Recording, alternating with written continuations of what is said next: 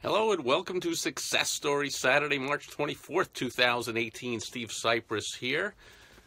A little bit of a breezy day here, but another beautiful spring day in Arizona. Rhino of the day is this Rhino catalog.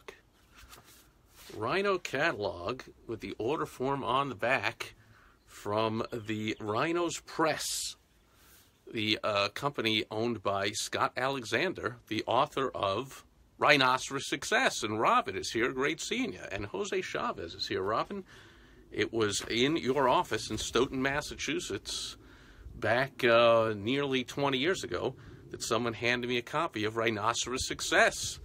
And I got the Rhino catalog out of it. So, success story today is about a man named John Peterson, who you might know better as Peterman, rather. You might know better as J. Peterman, of the J. Peterman Company, and I went through the J. Peterman Company catalog, the spring 2018 catalog, about 2 weeks ago on a direct mail Monday. You can go back and check that one out. We had a lot of fun with it. And some of the comments, and I got some privately of people going like, that's a real thing? So I was like, wow, people really think it was a joke. It was a running joke for a few years on the Seinfeld show in the late 90s. And the J. Peterman Company, of course, Elaine worked for J. Peterman, played by a guy named John O'Hurley. And as it ends up, J. Peterman is a real business, and it is an eclectic catalog company, well known for their drawings instead of photos, and most known for their inventive and outrageous and fantastic storytelling long copy. Long paragraphs about every single item, and I went through this on that Direct Mail Monday a couple of weeks ago, and I shared right there in the centerfold, actually, it was these baseball shirts, and a baseball glove are on there. So let's see if you can see those again. There's the baseball shirts, the sleeves, and there's the baseball glove on the bottom, and it just so happens that J. Peterman played minor league baseball, I think in the Pittsburgh Pirates organization. So he's writing about the glove and the shirts, but he writes about all this. Used to really be this, they would travel the world and get these unique, strange, exotic clothing items and other items and put them in the catalog and sell them like crazy. Because of the copy, they sell them at outrageous prices. 3, 4, 5, 6, sometimes 10 times as much you could buy it for in a discount store, like those baseball sleeves. Those are like $5, $10 in Walmart, and they're in here for, I think, if I remember right, they were like $59, or maybe even more. $69. $69 for a silly cotton baseball t-shirt you could undoubtedly get in a Walmart for $5. Or on Amazon for $5 or $10. So it's sold with great copy, and it's also sold because that catalog goes to rabid buyers, lovers of the J. Peterman catalog. I rip into it every time I get it, and I laugh my way through it, and I end up wanting to buy some of the stuff. Then I catch myself and go, come on now. If I did, I'm not going to buy it for that much. But, you know, I wouldn't begrudge the guy.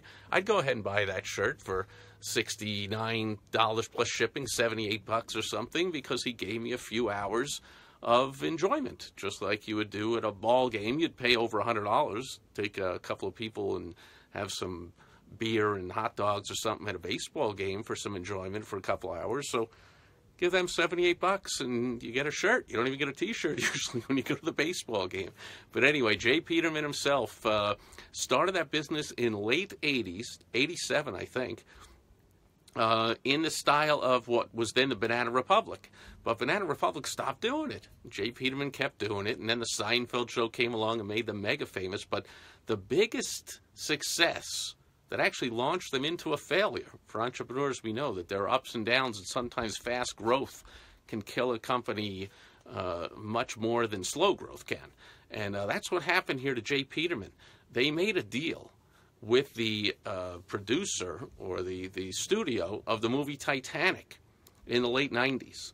And they thought this was going to be some obscure film about a historic event. And so they made the deal that they got the rights to sell all the replica items shown in the movie, the Titanic. And it became the biggest blockbuster of all time, breaking all records, and became unbelievably successful and won like a dozen Academy Awards. And J. Peterman was selling stuff like crazy. I think they sold like, I don't know, like 1 million of like the replicas of that big diamond in the movie for like $200 a piece or something. I mean, they just cashed in big time of that deal. And so with this hubris of like, look at us, we're great, they got in some venture funding, and they opened like a whole bunch of retail stores all around the country, and they thought, here we go. And so they branched away from their core success, which was the catalog, into these retail stores. And oh my goodness, anyone out there ever own a retail store? Jim is here too. Good seeing you. That's a big difference from a catalog company. As Jeff Bezos, the richest man of all time, will tell you that it is much smarter to be selling stuff out of warehouses without the storefronts, although now there are some Amazon stores, I guess, because they bought Whole Foods, they're food stores, and I'm sure they'll do all kinds of stuff. But I mean, Amazon killed retail stores when they first started and were just books, right? They killed Barnes and Noble and other bookstores all around the country, and Toys R Us just went bankrupt in big part due to Amazon and so forth. So I'm digressing from J. Peterman, but they made that mistake. They went into retail. Now, granted, Amazon wasn't around back then, and it was the 90s, and they thought this could be a good idea, but they went into bankruptcy. And so company was sold, and the new company that took it over, they went bankrupt also. And then J. Peterman came in and said, I'm going to buy it back. And it just so happens, ironically, that one of the investors and now part owners of the J. Peterman Company that came in to rescue the company and buy it back out of bankruptcy and get J. Peterman back running the thing is a guy by the name of John O'Hurley, who you may remember earlier in this recording. He was the actor who played J. Peterman on the Seinfeld TV show. You can't make this stuff up, folks.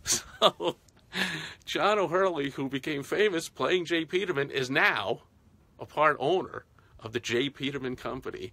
Who knew? So J. Peterman, if you haven't gotten a catalog, I think you probably just go to their website and ask for it. You might have to buy something, and you likely have to buy something every so often, or else they'll stop sending it to you. But man, I love it. And if you're a marketer and a salesperson, you gotta love it. It's got fantastically written copy, just the whole way it's put together, the whole way it's marketed. I went into it again on a Direct Mail Monday a couple weeks ago. J. Peterman, who used to be a professional baseball player, and professional baseball is pretty much all of Phoenix, Scottsdale area for the past month, spring training, which is wrapping up, I think, this week, in a few days, I think. And the players all head north to their regular teams, except for one, the Arizona Diamondbacks, who stay right here. But there have been like 2/3 of the Major League Baseball teams playing here every single day for the last few weeks. And so it's a good time of year to talk about J. Peterman, the former pro baseball player himself, and the owner of the founder of the J. Peterman Company, a real company and a real entrepreneurial story. Entrepreneur, you'd think I know how to say that word by now. And just showing you, if you're going through downs, I mean, we're entrepreneurs. We go through ups, we go through downs. If you're going through down times, as the saying goes, keep going, because we're entrepreneurs. Things don't go, they're not on a level playing field like a 9-to-5 factory worker for 40 years and gets a wristwatch and then can't get by on 2/3 of what he couldn't get by on before and complains about his job for the whole 40 years and whatever, and, settled in for his one and only life. He settled for a mediocrity. We can have fun, freedom, greatness, enjoyment. We can help a lot of people in our marketplace, our employees, our family, but sometimes we have some downs. So J. Peterman is a great entrepreneurial story. Still going strong. Let's see what happens in the future, but so far so good. And I love the catalog. And that's it for Success Stories Saturday here on March 24th, 2018. Hello, Donna. Good seeing you and everybody else that was here. I don't see any questions, comments, concerns. We had some fun, and I'll be back tomorrow, speaking of fun, just to check in and say hello on Sunday Fun Day. And then I'll be back with Direct Mail Monday and some more business building tips on Monday. Enjoy the rest of the weekend, folks. Bye-bye.